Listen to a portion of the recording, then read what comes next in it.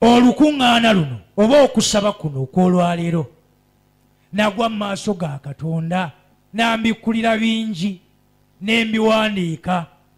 Nakola pamphlet namba eri wano about revival, kikyetegeeza eri ekkanisa ya Kristo, era bwe nategeezebwa tinja kuweereza naye sobola kugisomesa yonna n'engimalayo. Anaaba agyagala nsobola ogigabana naawe ne weesomesa kasita nkuwaddeko tips ezisookerwako naawe ne weesomesa. Nsobola ogigabana naawe okuyita ku mutimbagano, naddala ng'olina smartphone, ng'olina WhatsApp ng'essimu yo erina WhatsApp. Wandiika ennamba yange, tompeereza birala. Oŋŋamba njagala ku pamphlet oba ku kiwandiiko ekyo Mukama kye yakuwa okuteekateeka about revival, kubanga Katonda kyayagala kyapeninge. Bwe naakikuwa naawe n'okisoma n'okitegeera, okisomesa abeewammwe, ekkanisa yeewammwe, ennyumba yo, baganda bo, famire yo yonna. Katonda ayagala twezze bujja.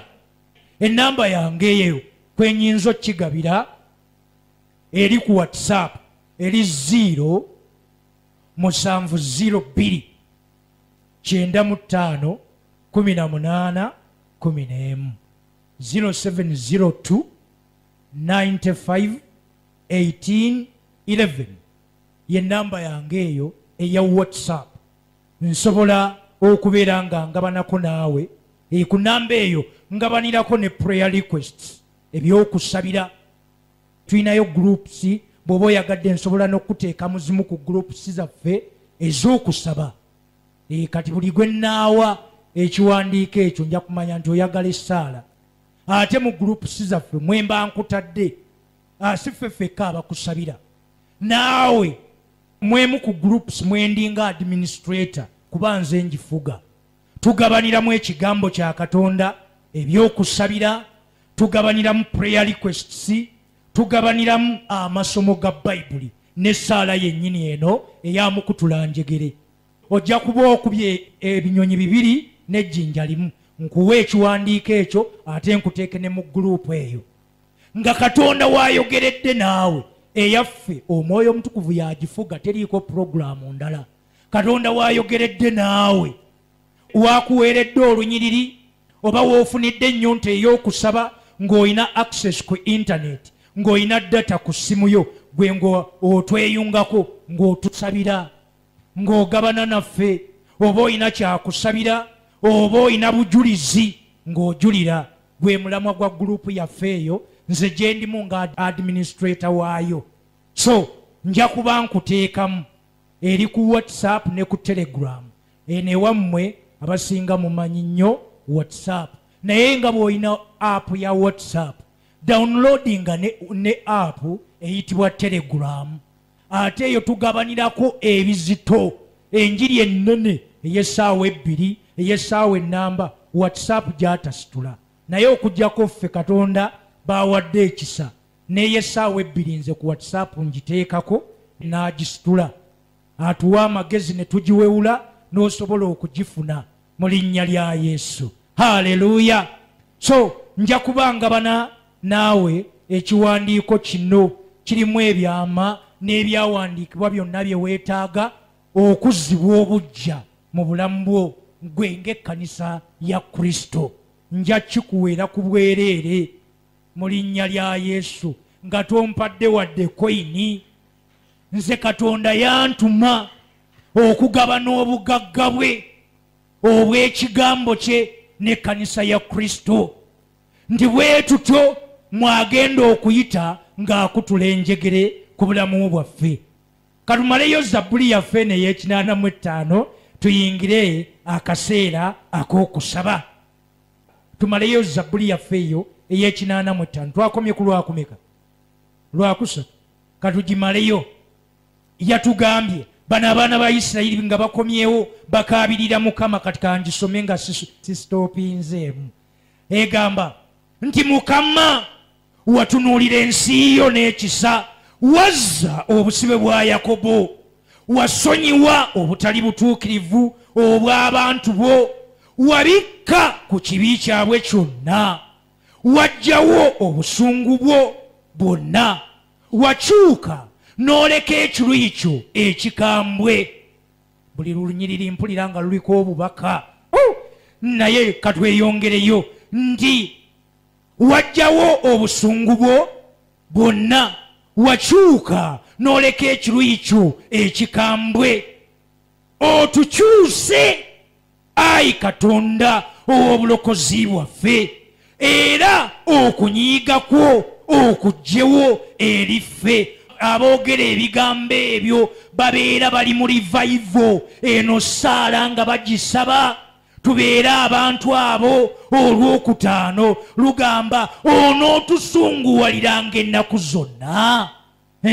Omuntu ayogera ebyo aba yeenenyezza ng'akaabirira Mukama. Onootuusanga obusungu bwo emirembe gyonna. Kati olunyiriri lwaffe olwa revival lwennyini lwe lw'omukaaga. Osobola oddusomako mu Bayibuli ey'Olungereza. Lwe lunyiriri olwo mu Bayibuli eno Mukama lwe yasingira ddala okumpaamu, olw'omukaaga. Lugamba tolituzuukiza nate. Revival etegeeza kuzuukizibwa. Kuzuukizibwa mu nsi ey'omwoyo, mu by'obwakabaka bwa Katonda. Katonda n'azuukiza amaanyi ge mu kkanisa ye. Kuzuukizibwa. Olunyiriri olwo olw'omukaaga lwe lunyiriri lwaffe olwa revival. Era singa baali baŋŋambye tuwe olunyiriri olw'olukuŋŋaana luno lwerwo olw'omukaaga. Lugamba tolituzuukiza nate. Abantu bo bakusanyukirenga ggwe. Katonda bw'atuzuukiza wabeerawo essanyu ne likomawo mu kkanisa. Katonda baakomerezaawo entiisa ye ng'ekomyewo mu kkanisa. Wabeerawo okujaguza, wabeerawo okutendereza, nga bye tutendereza tubitegeeza mu linnya lya Yesu, ng'atuzuukiza, ng'atugogodde. Bw'atuzuukiza n'atugogola, n'atunaaza n'omusaayi gwe. Awo nno ne tumutendereza, ne tusaba essaala nga Kabaka Sulemaani gye yasaba n'ekoma ku mutima gwa Katonda. Bangi basinza ne batendereza, naye nga bye basinza bye basaba tebikwata ku mutima gwa Katonda. Nga tulina emitima emikakanyavu egitali mirongoofu. Ngambye kansome Ezabbuli eno ngimaleyo. Olw'omusanvu lugamba otulage okusaasira kwo, Ayi Mukama, otuwe obulokozi bwo. Kampulire Katonda Mukama by'anaayogera, kubanga anaabuulira abantu be emirembe n'abatukuvu be, naye baleme okukyama nate mu busirusiru. Ffe abatuukiddwako ekisa kino tetuteekeddwa kukyama mu busirusiru. Abatuukiddwako ekisa kino mazima obulokozi bwe buba kumpi abo abamutya. Ekitiibwa kiryoke kituulenga mu nsi yaffe. Mu nsi yaffe okusaasira n'amazima birabaganye awali revival, nga Katonda waffe atuzizza bujja, ng'entiisa yeekomyewo ekisa. Okusaasira n'amazima ge biba birabaganye. Obutuukirivu n'emirembe ne binywegeragana. Amazima galose mu ttaka, n'obutuukirivu butunudde ku nsi nga buyima mu ggulu. Weewaawo Mukama anaagabanga ebirungi, n'ensi yaffe eneereetanga ekyengera kyayo. Obutuukirivu bunaamukulemberanga era bunaakubiranga ebigere bye ekkubo. Omuntu ali revived, obutuukirivu bwe bukukulembera ne bukukubira ekkubo. Bayibuli etugamba mu Yesaya essuula eya 5:14 ti mu butuukirivu mw'oliyima okunywezebwa. Kati Bayibuli wano etugambye nti obutuukirivu bwe butukulembera ate ne butukubira ekkubo. Katonda gw'ayambazizza amaanyi, gw'azzizza obujja, gwa restorinze, gwa renewinze, gwazuukiza oyo ateekeddwa okubeera ng'atambulira mu butuukirivu era ng'akola obutuukirivu. Kale nga bwe mbasuubiza nti ennyiriri zonna ng'Omwoyo Omutukuvu bwe yazimpadde tinja zigabana nammwe, era ennamba zonna nze ze nnaasangayo eyo ku nnamba yange eyo eŋŋenda kusindika busindisi dokumenti eyo. Buli omu teekamu erinnya lyo ng'onsaba dokumenti eno oba ekiwandiiko kino eky'Omwoyo Omutukuvu. Kijjudde ennyiriri ezituyamba okweddaabulula. Katonda atugogole, azuukize ebyaffe byonna. Wolaba we bibadde tebitambula bulungi, weetaaga Katonda akugogole, akuzze bujja mu linnya lya Mukama waffe Yesu Kristo. Haleluya. Kati eddakiika ze tusigazzaayo, nsaba nga bw'omaze okutegeera ebigambo bino obeereko essaala gy'osaba Mukama ng'omukaabirira nga weerongoosezza. Bw'oba olina by'olina okwerongoosamu by'obadde weerabira, kaabirira Mukama akulongoose, kaabirira Mukama akutereeze mu linnya lya Kitaffe n'Omwana n'Omwoyo Omutukuvu mu linnya lya Mukama waffe Yesu Kristo. Saba saba saba, tandika okusaba bwe kikwetaagisa okukuba olubuto lw'oku ttaka ng'okaabirira Mukama. Mukaabirire, weenenye, weenenye. Bw'obanga weetaaga kwenenya, bw'obanga weetaaga kwegogola, weenenye Mukama omukaabirire. Bw'onoomukaabirira ne weerongoosa, n'akwambaza ennyonta eyo ey'obutuukirivu, Omwoyo Omutukuvu ono agenda kumaamira obulamu bwo, akwambaze amaanyi ga Katonda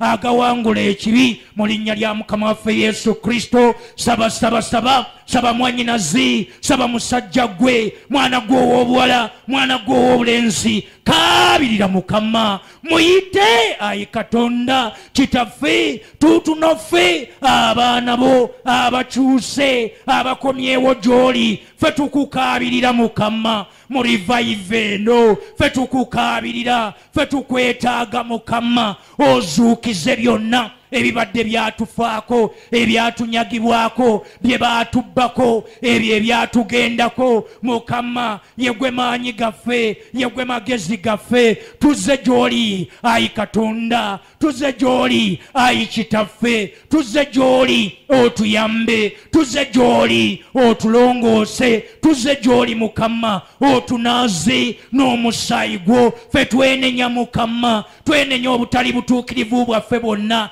bye tujjukira ne bye tutajjukira. Twenenya ku lw'ensi yaffe, twenenya ku lw'eggwanga lyaffe, twenenya ku lw'abaana baffe, twenenya ku lw'abaami baffe, ku lw'abakazi baffe. Twenenya Mukama, saasira Mukama. Ffe abakomyewo gy'oli Mukama, saasira. Naffe tukukaabirira ng'abaana ba Koola, abaana ba Isirayiri bwe badda gy'oli ne bakukaabirira. Naffe olwaleero tuli mu maaso go nga tukuyita. Saasira Mukama, ffe tukukaabirira olwaleero. Otwambaza amaanyi, twambaza amaanyi ag'Omwoyo Omutukuvu. Otukomeko Mukama olwaleero Mukama. Tutaase Mukama, yegwe magezi gaffe, yegwe ttendo lyaffe, yegwe butuukirivu bwaffe. Tuzze gy'oli Mukama. Tetuyina bwe tuyinza kuwangula ebitambula mu nsi eno nga gwe totuyambye. Ffe Mukama abazze gy'oli, abali mu maaso go,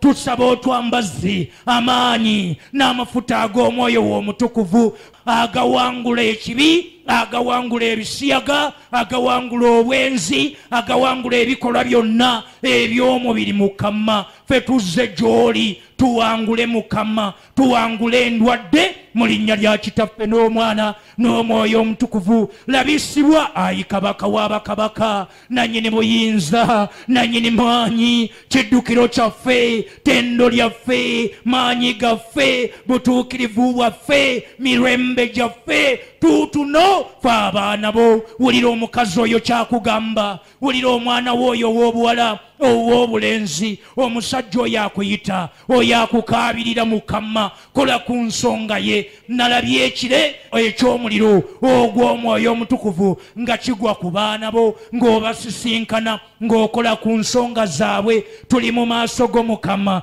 tuli mu maaso g'Omukama, tuli mu maaso g'Omukama. Sumulula amaanyi g'Omukama, sumulula amaanyi g'Omukama, tegulula amaanyi ag'Omwoyo Omutukuvu. Ennimi ez'omuliro zigwe ku baana b'Omukama, ebizimba byokebwe, ebizimba bibule Mukama. Kwata eyo mu nsike, sisinkana Mukama bonna be tusaba nabo abali mu kifo kino ne bonna b'otugasseeko okuyita ku radio, okuyita ku TV, okuyita ku social media platforms zaffe zonna Mukama mbaleeta gy'oli. Abaana bo abasajja n'abakazi b'otuusizzaako okusaba kuno, b'otuusizzaako enjiri eno, b'otuusizzaako essaala eno, wabeerewo gw'osumulula Mukama, wabeerewo gojja eyo sitaani gy'abadde yamuwambira. Mu linnya lya Yesu tununula emyoyo gy'abaana baffe, tusikayo emyoyo gyabwe gye gibadde gyawambirwa, gye babadde babasibira eyo. Tusikayo abakyala baffe, tubasikayo abaami baffe ababadde bawambibwa mu bikolwa byonna eby'omubiri, tubasikayo.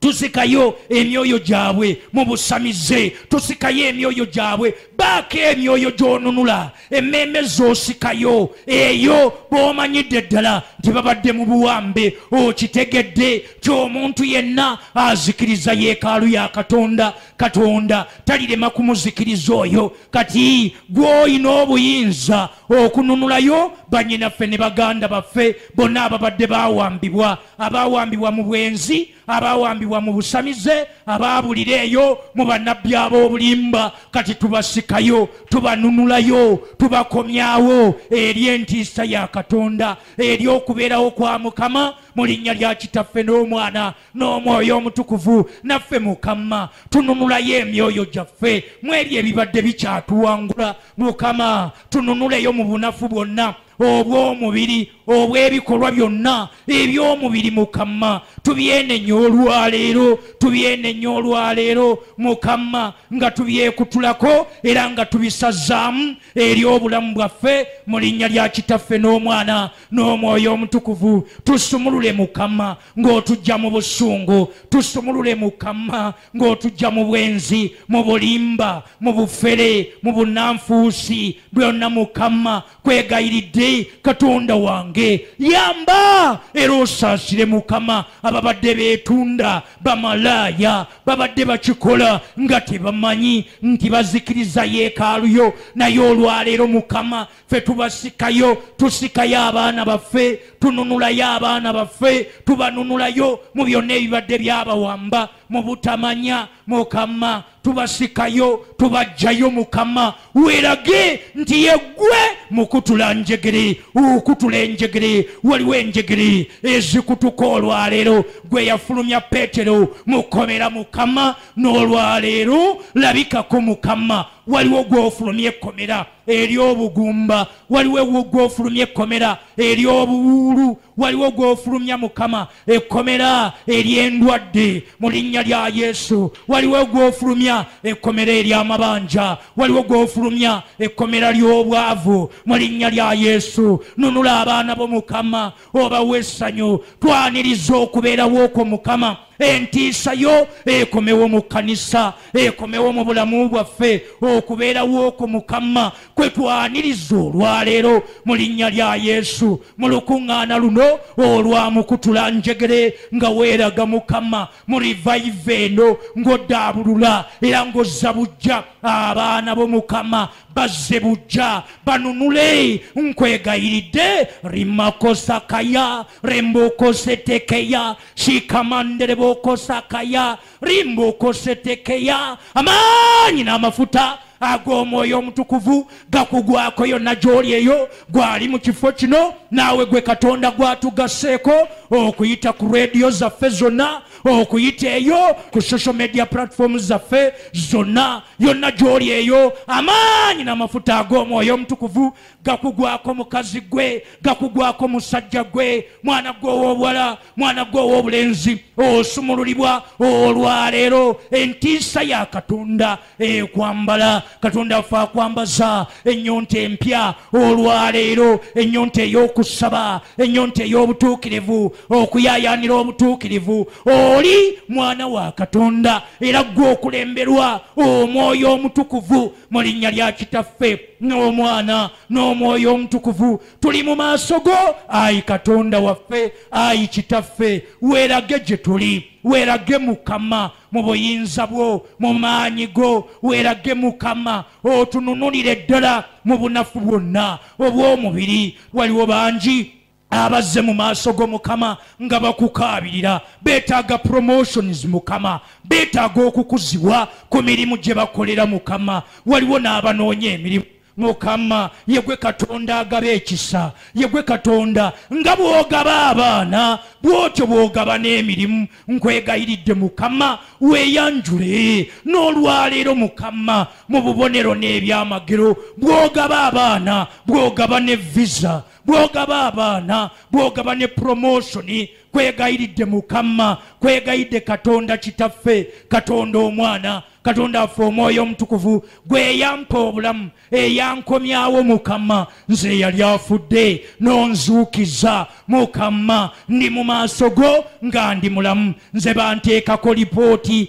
ne banteekako lipooti ndi obulamu bwange bwonna ngenda kubeera mu wheelchair, nja kutambulira mu wheelchair Mukama. Nzijukira olunaku olwo bwe nafuna akabenje ak'oku mulongooti, nava ku mulongooti waggulu meters 21 nga ze fuuti 65 bw'oba osimye kinnya kya ttooyi, naye Katonda nanunula. Nali menyesemenyese ne menyeko omugongo, ne bansiba ebyuma, ne bansiba ebyuma mu mikono n'omugongo nga sitambula, ne mbeera mu kkoma nga soogera, ne bambika nti nfudde. Naye Katonda oyo eyanziriza obulamu, nze gwe baateekako lipooti, ebifaananyi by'abasawo byonna, x-rays ne sikaani nga ziraga nti bwe nnaaba nziza engulu n'empona, sigenda kuyunga magumba, ngenda kubeera mu wheelchair obulamu bwange bwonna. Nava ku mulongooti waggulu ogwa radio meters 21 ze fuuti 65, ate nga nafuna obubenje 2 amasannyalaze aga free phase gankubirayo waggulu, ate nenvaayo nengwa nenkala, ne bambika nga menyesemenyese. Naye bwe nadda engulu, Katonda wange nannyunga, naŋŋamba ŋŋenda kubeera mulamu, muweereze, nkole emirimu gye. Oyo eyanzuukiza, nzijidde mu maanyi ge okulangirira okuzzibwa obujja. Naawe atabadde na bulamu, nze eyampa obulamu n'ayunga amagumba, nze yali tatambula nga ndimu ebyuma, nga sisobola na kwogera, sisobola na kwekyusa, naye Katonda yannyunga nenzirawo. Banteekako lipooti nti amaka gafudde, sigenda kuba mulamu, naye Mukama ono yamponya nanziza bujja, nanziza bujja. Olumu nafuna akabenje k'emmotoka, loole yatomera emmotoka yange, emmotoka ne yeevulungula yonna neesaanawo, naye nze nenvaamu nga ndi mulamba, nga siriiko kamogo konna. Naye loole fuso yatomera emmotoka yange entono ne yeevulungula yonna neesaanawo. Nze naye Mukama nambikkako nenjifuluma nga ndi mulamba, nga siriiko kiwundu kyonna, nga siriiko kamogo, naye ng'emmotoka yo eweddewo. Katonda oyo asaasira n'atukuuma, oyo gwe nkwanjulira, oyo ye nantameggwa, ye muyinza w'ebintu byonna, ayamba abantu be, ataasa abantu be. Naawe agenda kuyamba. Nze yaŋŋamba nti agenda kukola ekigambo ekijja, ekyo kye nnangirira gy'oli, nkirangirira mu maka go, nkirangirira mu bufumbo bwo, kirangirira ku mirimu eyo gy'okolera. Katonda waffe akole ekigambo ekijja wano mu New Jerusalem City ne Prayer Palace Church yonna, ekkanisa ya Prayer Palace yonna mu kibuga Masaka. Mukama tulangiridde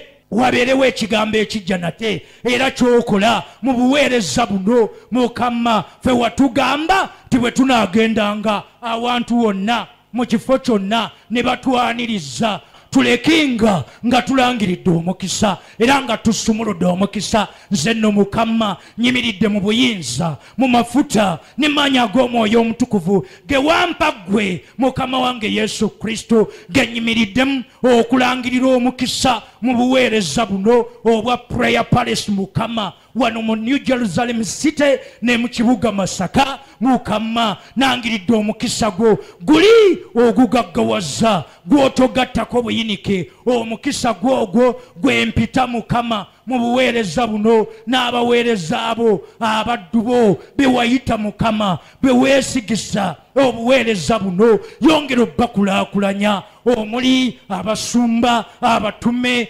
bannabbi, ababuulizi b'enjiri, abasomesa ab'ekigambo, abasinza n'abatendereza, abakkiriza bonna Mukama b'otwongerako buli kaseera mu buweereza buno. Mbasabidde omukisa Mukama obagimuse ogaziya ensalo zaabwe bw'obanga wagaziya ensalo za Yabezi n'omuweera ddala omukisa. Oyo yali yazaalibwa mu buyinike mu nnaku ekitabo ky'ebyomirembe ekisooka essula 4 olw'omwenda n'olw'ekkumi. Omusajja Yabezi wamujjukira. Olwaleero ebeera ensonga eri omukazi oyo eri omusajja oyo eyazze mu kusaba kuno Mukama kubeere kwa bujulizi gy'ali, abeere n'entandikwa empya Mukama. Ogaziye ensalo z'omukazi oyo oyo asaba naffe gw'otuusizzaako enjiri eno okuyita ku radio, okuyita ku TV, okuyita ku social media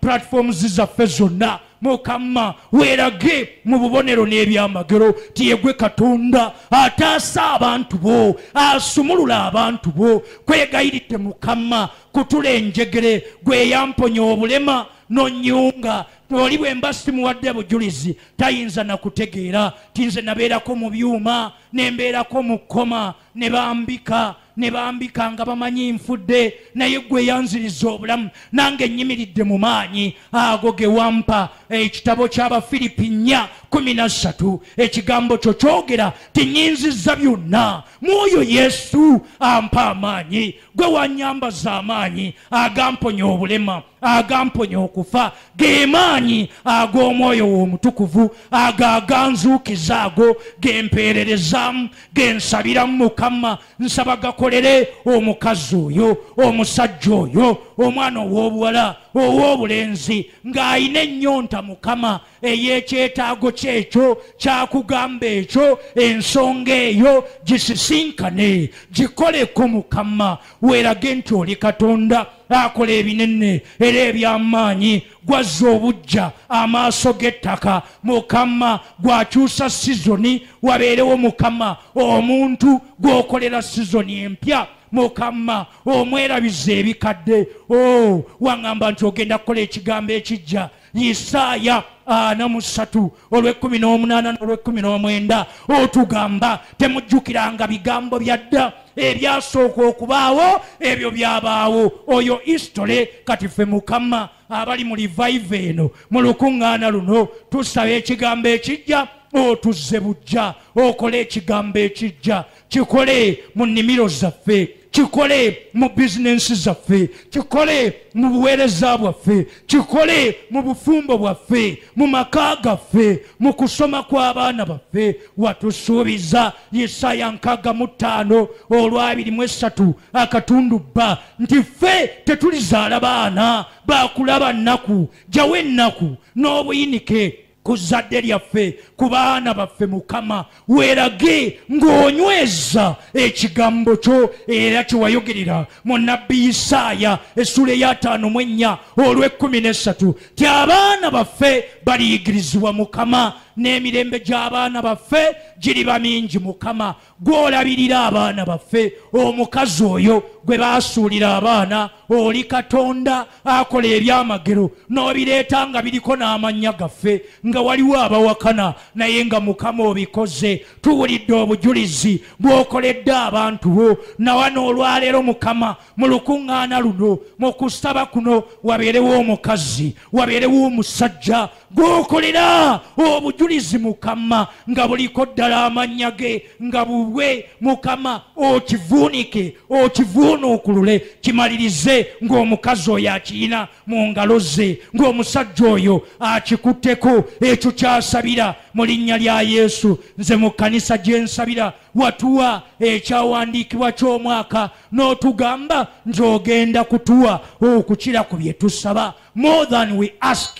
Mukama nkwegayiridde nyimiridde mu mafuta ago nga nangirira ekyo kye watuwa obubaka bw'omwaka nti ogenda kutuwa okusukka ku bye tusaba okusinga ku bye tusaba nti tusabe oddemu essaala yaffe ate otuwe ne bye tutasabye bye tunaakoma okukwagala okutambulira mu butuukirivu okukwesiga tosuula ssuubi lyo mu Katonda yongera ku mukwano gw'obadde oyina mu Katonda waffe gwongereko oyongere okumwagala agenda kusukkulumya agenda kuwa ekigambo kye kyogera eri mu Befeso 3:2 nti Katonda waffe ayinza nnyo okukola okusingira ddala nga ffe bwe tusaba bwe tulowooza bwe tusuubira kyensaba ekyakikole mu bulamu bwo akole okusukkuluma bajeti yo. Mwebaze nga tuwanise emikono gyaffe mu bbanga tulangirire essaala eri gye yatuyigiriza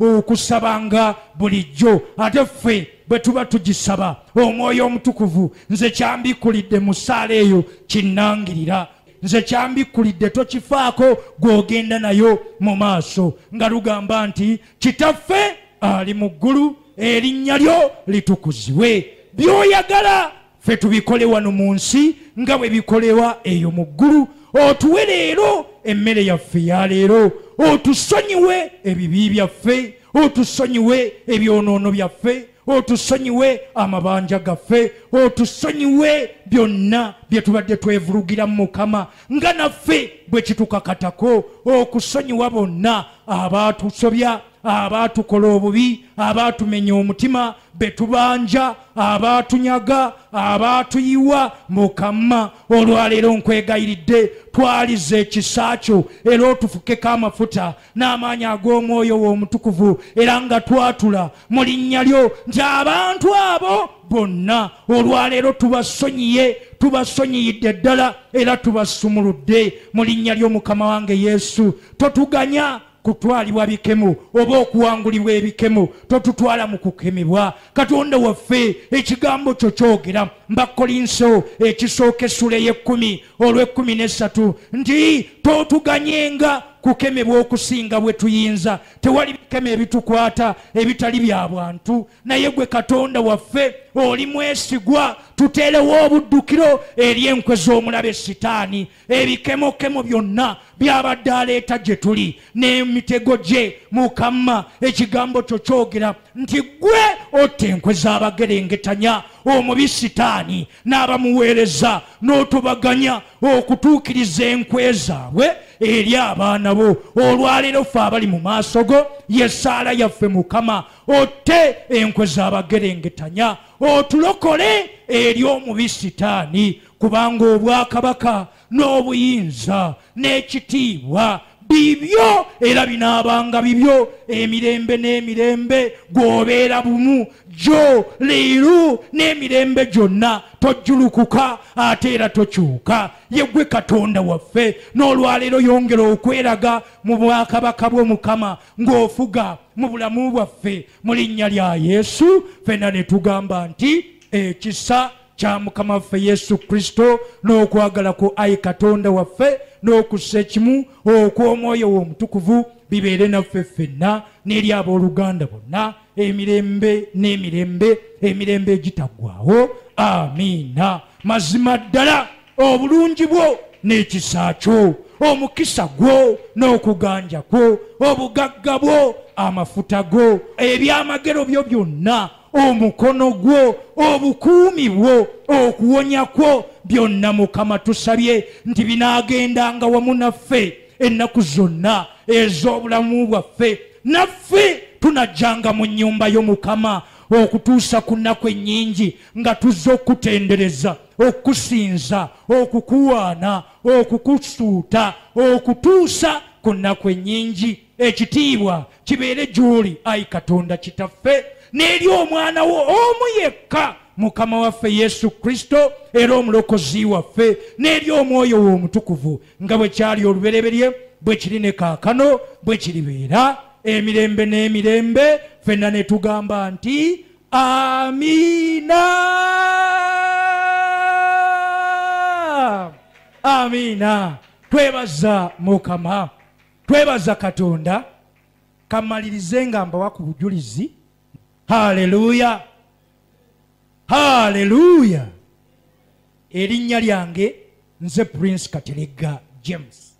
Ndi musajja mulokole eyajjuzibwa Omwoyo Omutukuvu, ate nga ndi mufumbo, ng'era mukazi wange mukazi, alina amabeere ate azaala n'abaana.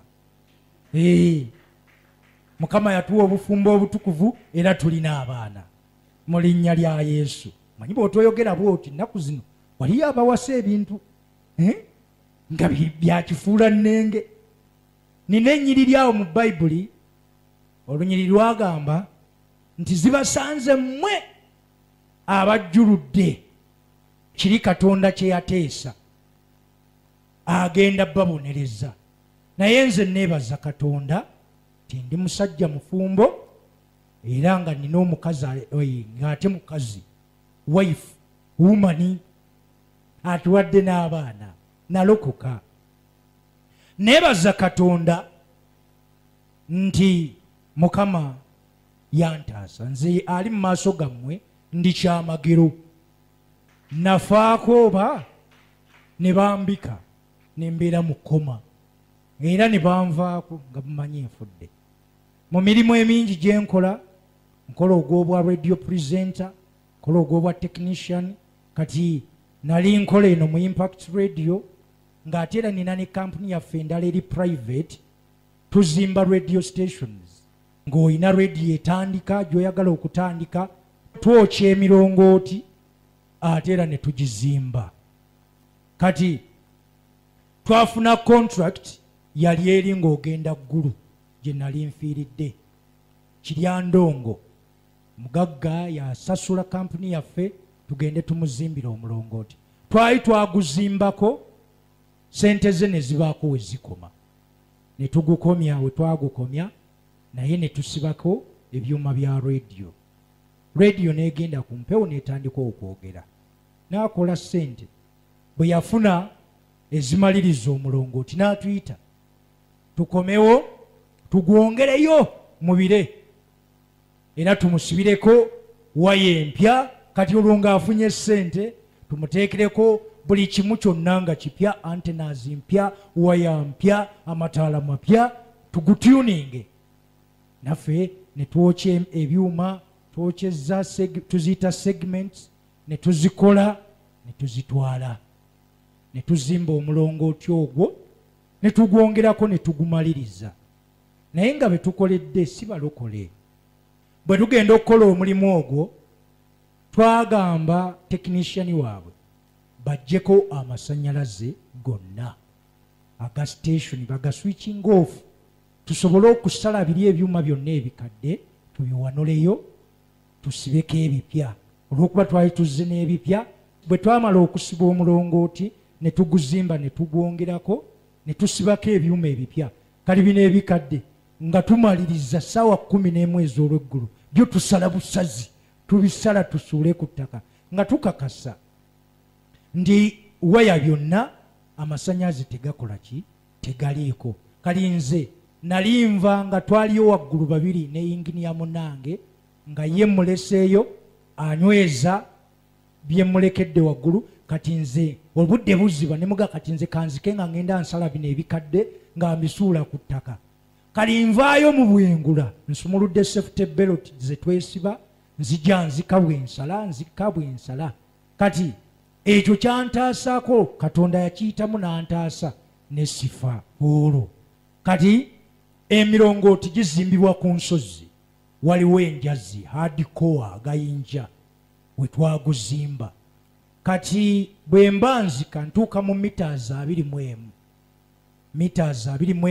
bw'oba osimye ekinnya kya tooyi ziba fuuti 65 kale gye mpanuka ngwa kwa dikoa ku lwazi wansi w'omulongooti gwali gumazeewo kebbanga nga waliwo ekinazi ab'enondooza mukimanyi palm tree okuva ebinazi nga bino ebyekalangala ekisansa naye nga kyo baatandika dde okkisalira kiriko agantu ago agasigalako kwe batemye ebikindukindu byakyo ne gasigalako bwe gati kali nga kiri wansi w'omulongooti awo ku gwazi kati ntuuka mu meters 21 n'ensala mu kebo ya 3 phase amasannyalaze ne gabwatuka ne gansitula mu bbanga ng'ekinyira n'enkalira awo ne gankuba guno omubiri Katonda yanziriza mupya abaali bayiseeko gye bookya ebyuma bino ebya welding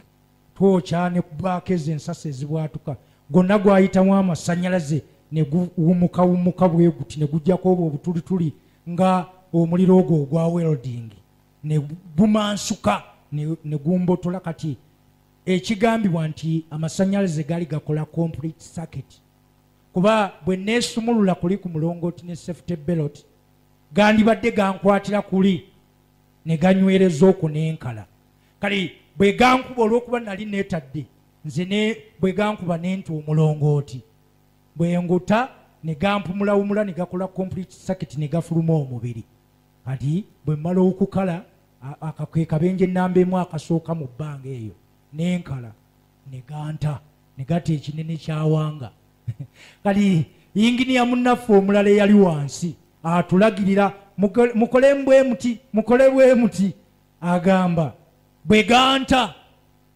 omutwe ne gutunula wansi bwe guti amagulu ne gatunula mu bbanga nga nzijanga oba ekifene kyotadde kyowanudde waggulu eyo nzija sipiidi n'agamba Yesu naddukawo we yali ku mulongooti naddukira walako alinde ekifene kigwe wansi nga naye yadduka azibiriza yalengedde omutwe gwe gutunudde wansi kali Mukama ono olw'ekisa ekingi nankyusiza mu bbanga neneebakawo kya bugazi bwe nti kali bwenzika nengwa mu palm tree mu gusansa guno gwokka gwali gusobola okunzita kindu ago ne ganfumita ne gagguka eno mweba omugongo guno ne gumenyeka kali Katonda oguti guli nga bw'ogumanyi ogw'ekinazi n'agukunyakunya ne gufuuka ng'ekyangwe ne gusesebbuka ne gusiguka n'engwa nagwo kuli ku gayinja gali ne gwe gwasookawo nange ne neggata kuli bwe omugongo ne gukutuka kati oguyinja ogunene gwe nalina okuba kuno omutwe nenkubako ekibegabega kino naye nkutukamu wano era wowano ekyuma kyawo kyo kikyaliwo kyo tekinnavaamu naye kwe nalina okuba omutwe guno Mukama nankyusa ekibegabega ne kinsookayo wano ne wakutuka era nga pwapwapwapwa nali mu ddwaliro nkubiddwa amasannyalaze ndi Kiryandongo ne banzirusa mu Kiryandongo Regional Referral Hospital bwe ntuukayo ne bampika ne banfumita ne bagafudde naye nga nze eri munda mpulira ndimu akawulira naye nga sobola wadde okwogera sisobola naye nga bafumita naye nga nze neewulira wendi nga nze neewulira mulina nga nesobola kwogera ne bafumita ne bapika naye agafudde kali eddwaliro erya gavumenti ne lingoba ate ne bansindika mu private ey'ebweyale waliyo bweyale nga lya muntu era nalyo liri Kiryandongo eyo kati bwe ŋŋendayo y'oli dokita yatrekinga tayimu ye nanteekako ebyuma nampima nagamba mpulirayo ng'akakuba kali bo baali bamaliridde nti oba banziruse bandeeta e Kampala tuli eri ogenda ggulu. Ke kabenje ako akambuza nenva ku radio nga sikyawulikika kati nga bwengwa namenyeka mugongo guno nga sobola kutuula sisobola kuyimirira wadde okwebaka nga n'okuneeba saawo nduulu. Kati ngwa ssaawa 11 ne bambika nga nkaliddewo nadde engulu ssaawa 5 ez'ekiro. Dokita oli bwe tutuukayo n'abagamba mumusuze wano muteekeko eddagala lyonna bw'anadda engulu musobole omuvuga nga mulamu mumutwale mu ddwaliro erinsingako ery'e Kampala. Ne bansikaninga ne banteekako ebyuma nga embiri zonna zikutuse muno. Kati eggumba lino eriyitamu spinal cord lyafunako kakuraka katono naye spinal cord nesigala nga namba bweti. Katonda n'agikuuma zino embirizi nga zikutuse muno ne bansiba ebyuma ne banteekamu ebyuma nga bye bateeka mu magulu agamenyese na wano ne bansiba nzenna nga ndi awo kintuntu ne mbeera awo bwe nzira engulu. Kati awo dokita n'abagamba musobola okumutwala naye nga gwe batwala. Bwe nzira engulu nadde engulu ng'omusulo gunnuma nze simanyi na byabaddewo saabitegeera nzijukira nti nabadde nsala kebo naye akabenje konna nkategeera nga nziza engulu ne bannyumiza ekyagenze mu maaso. Kaakati nzira engulu ng'omusulo gunnuma. Waliwo oliyingini omu nga bamuyita Dickens ye yali ankuuma eyebweyale nemuga nkola ki wano njagala kufuka nyimuka atuvaawo James tovaawo kanzije nkusitule nemuga nze bansitula ngenda kufuka omusulo gunnuma ngenda okusituka nga maguma gagera sisobola kusituka. Wentegeerera nti namenyesemenyese dda nga namenyesemenyese sisobola kuyimirira. Awo obulumi ne butandika nga nzenna siriiwo. Kati bwe bansiba ne bantereeza ne bamenya omutto obudde nga bukedde ne banteekamu ne bandeeta mu Mengo Hospital. Mukyala wange ekirungi musawo ng'akola Mengo mu Namirembe. Kati bwe nzija ne sikaaniza Mengo ne bansikaninga ne banteeka mu X-ray. Lipooti y'abasawo negamba nti ono Katonda bwazza ebibye n'awona agenda kubeera mu wheelchair obulamu bwe bwonna. Ebifaananyi biri lwakuba nayerabidde nandi bibaleeteddeko ne mubiraba nga amagumba gonna gamenyekamenyeka ne bagamba nti agenda kubeera mu wheelchair obulamu bwe bwonna mwajja okutambulira. Bw'anaabanga ayagala okuyimirira alina ofunayo emigga ebiri abeerenga kabebi akayiga okutambula yeerippeko. Kaakati wenfunira akabenje ako twalina olukuŋŋaana eno e Masaka era yali night prayer ng'eno nga ya Mukutulanjegere yali egenda kubeera mu nnyenda awo. Kali nkola njagala y'obusente obwo tusasule ebyuma bye tugenda okukozesa. Kati Mukama yali aŋŋambye nti agenda kukola ekigambo ekijja nga twali tumalako omwaka gwa 2014 ogwo n'aŋŋamba agenda kukola ekigambo ekijja. Kati akabenje nkafuna 2015 nga 18 ogwokusatu wenviira ku mulongooti n'engwa nga nfunye obubenje 2 ku lunaku lumu masannyalaze n'ekigwo. Kati abasawo ne baŋŋamba ono amenyesemenyese amaka tasigazza gafudde ajja kubeera awo kintuntu bw'anaaba awonye ajja kubeera wa mukagaali. Kaakati nembeera ku kitanda Mengo nga neebasaawo awo nkomyewo bulungi engulu naye ng'obulumi bungi baziyita spasms nga zinsika ezo zonna zaali zintuzaate okunzita. Kati neŋŋamba Mukama kino kyekigambo ekijja kyewaŋŋamba kyogenda okukola kyewali onsuubiza nti ogenda kukola ekigambo ekijja nfaanane bwe nti mbe nga lipooti y'abasawo gye boogedde. Nkuzaamu amaanyi mwanyinaze lipooti oba ya musawo oba yaki oba yakika nga si yaggulu togikkirizanga. Nze bampa lipooti nga ntuufu, naawe bw'ondabako ettiimu gye ntambula naye eyo Mukutulanjegere bantuukako essaala n'ebalemu okusaba ne bakaaba bakaaba bukaabi, abantuukako emmengo bakaaba bukaabi. Nze naye bwe bakaaba ne mbuuza Mukama, kati kino kye kigambo ekijja kye wansuubiza? Eddoboozi ne likomawo ne liŋŋamba, ŋŋenda kukola ekigambo ekijja, ddayo mu kiwonvu. Kati nze ne ndowooza aŋŋambye kusoma Ezeekeri 37 ne nsabira mu Ezeekeri, ndi awo ku kitanda kaabirira Mukama nti gali amagumba gaali makalu agange galiko ennyama, kati gayunge gayunge, kati nenkaabirira Mukama. Naye nga yali alina kyantegeeza kirala kyaŋŋamba. Oluvannyuma nakitegeera, yali aŋŋamba kuddayo mu kkanisa, naŋŋamba ŋŋenda kubeera muweerezaawe, sigenda kubeera mulema, ŋŋenda kumuweereza nkole emirimu gye.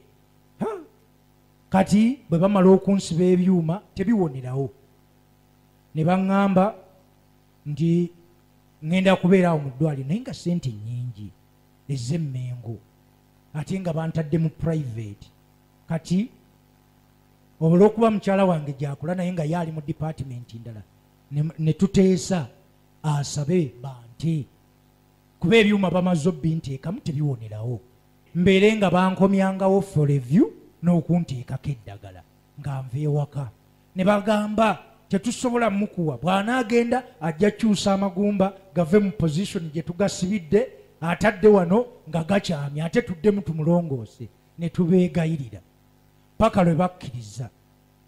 Era bwe bakkiriza, eddwaliro era lyonna lifulumira mu wheelchair, ne banfulumiza mu ka wheelchair, ne banteeka mu mmotoka, ne banziza ewaka. Ne baŋŋaanira kwebaka Wakaluba awakaluba, era netufunayo olubaawo olugazi ne tuluteekako essuuka nga kwenebaka. Awo tebaagala wagonda, ojja kugonda eggumba lifune awagonda likyuke, nembeera awo.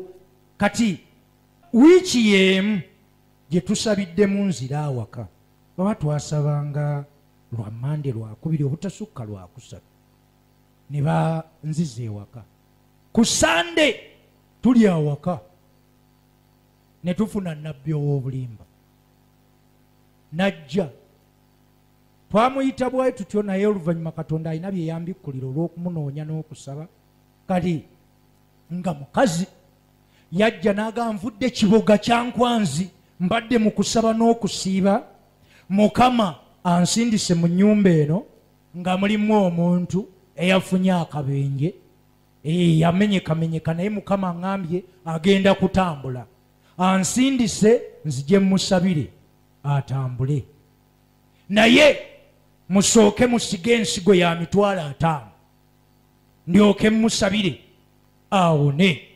Mukyala wange n'amugamba, senga Mukama ayagadde tukuwe ssente ezo, ze yandisoose otuwa, wandigenza okujja wano, wandizisanzeewo mu nnyumba, naye buli kasente ke tubadde nako ennaku zino konna kaweereddewo mu ddwaliro, tetuyinaamu wadde nga bw'otulaba bwe tuti, era emmere ya kyamagero, tuli wano, sente zonna ze tubadde nazo tewali. N'atukolimira, takolimye, n'agamba muli bajeemu, mulabika muganya okugondera eddoboozi lya Mukama, bw'oganye mukazi gwo digondera, omwami wo agenda kumala wansi emyaka 5 nga tatambula, ke muganya okusiga ensigo ey'emitwalo 5. Nenkiwulira gye nali, jjukira nva mu ddwaliro bantaddeko ebiragiro ebikakali, babadde baŋŋaanidde. Mukyala wange bamuwadde ebiragiro engeri gy'alina okundabiriramu. Kali nze wendi wansi eri mu kisenge, nafunayo kaluumu we banteeka wansi wendi awo, naye nempulire kuba omukazi yagamba mbadde mu kusiiba okuwaamu, era Mukama antumye nzije nsiibulukukire wano ewammwe, musige ensigo ey'emitwalo 5 nsabire omwami wo atambule. omukyala n'amugamba ekyokusiibuka kyo kiri fine ogenda kusiibuluka naye kye tutalina gy'emitwalo 5 mukama bw'anaaba agituwadde tunaagikuwa naye musabire atambule. Omukazi yatukolimira bukolimizi ne bye baali bamutegekedde okusiibulukirako teyabirya. Bwe yamala okukolima n'ayeekandaga n'afuluma teyasaba n'agenda. Kaakati baba bali mu kukaayana omuliro ogw'omwoyo omutukuvu ne gungwako. Nze we nnali Katonda n'annyambaza ekiruyi eky'obusungu. Nze nsazeemu ekikolimo oli kyankolimidde kyayambala nze ne mugamba Mukama bw'oba nga nfa kanfe nga nfa nga naye si badde wansi lwa kikolimo kya mukazi oli. Nze olwaleero bwe sitambula lwakiri nfiire wano nga naye kiri ekikolimo tekinkutte. Ne ntandika okusituka nze gwe eyajjidde mu byuma ne neekwata we nali eno waliyo kabada nali wakati wa kabada eno nga waliyo ekitanda nga ndi awo mu kakuuba ako akabyawula ne neekwatako eno ku kabada ne neekwatako eno ne ku nkondo y'ekitanda ne ŋŋamba Mukama bwe sisituka kati nze waakiri nzita mpita leero nfiire wano naye nga ekikolimo kiri tekinkwata. Katonda nanyambaza amaanyi ne ntandika okutuyana ne nvaamu amazzi nga gayiika buyiisi ne ntuyana nkankana nzenna nkankana abadde tatambula nzenna ndi awo nkankana nze ne neekwata nga njugumira saayimirira nenyimirira. Omukyala agenda okudda yayomba nagamba kaakati gwe omenya ebiragiro by'abasawo baŋŋambye kino na kino na kino katugenda kuddayo ng'amagumba ogakyusizza. Nze ne mugamba ndi mu kumenya kikolimo oli omukazi kyakoze ki kyankolimidde kye ndi mu kumenya era nze nteekwa okutambula. Tondaba bwe nnyimiridde nze gwe mwaleetera mu kagaali nga mumpalula buwaluzi kati nnyimiridde. Omukazi n'ayomba teyakitegeera. Nze naye nasigalawo nga nnyimiridde gwe baalinga bategula obuteguzi ne ntandika okuba nga bankwatako bukwasi engenda ku ttooyi ekyanyamba nti nnyumba mwe tuli ng'erina toilet seat nga ŋŋendayo gwe babadde bategula obutezi nga bategula buteguzi ne ntandika okugendayo nga bankwatirira nga sikyabeera wali wansi wali eri ne nnyimirira. Kaakati ate nadde emabega nga ntandika kukola practice ya kuyiga kutambula n'emiggo gye baŋŋamba saagitambulirako era n'akagaali nakalinnya luli nga nfuluma eddwaliro saakaddamu saakatambuliramu.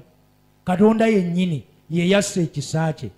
Kali mu kusaba okungi nga ndi mu kusaba n'okusiiba Mukama n'aŋŋamba oli teyali nnabbi wa bulimba yali amutumye gye ndi amukozese ekyamagero mu maka gaffe kinyweza obuweereza bwe naffe tuweebwe omukisa. Nti naye mu lugendo ng'ajja omululu ne gumwambalira mu kkubo n'akola Katonda by'atamugambye n'ayambala omululu ogwo ogwa ssente. N'aŋŋamba era abasumba bangi abaamuvaako nga baafuna omululu ogwa mamona bakola byabwe.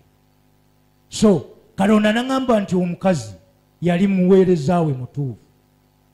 Yamundaga mu katambi bw'ati n'amunjolesa nti yamutuma okujja gye tuli ajja nsabire nze ntambule. Obuweereza bwe sibumanyi nze nakati simumanyi saamulabako nawuliranga ddoboozi nga bakaayana oba buliriddawa sandimwerabidde era bwe nanditambudde buli gye nandibaddenga mujulira. Naye Katonda yeekolera ekyamagero nga taliiko n'akimugjamu. Ye yennyini Katonda nanneewonyeza.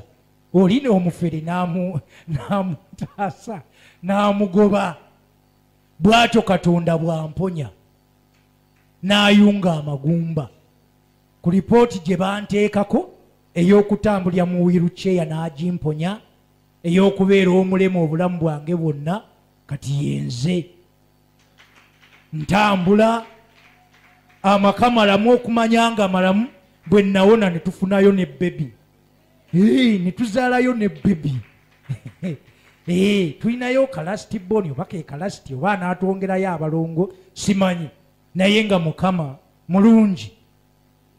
Njagadde obba ku bujulizi obwo ogume. Katonda gwe tuweereza mulamu, alaba ate akola ebyamagero, akyabikola.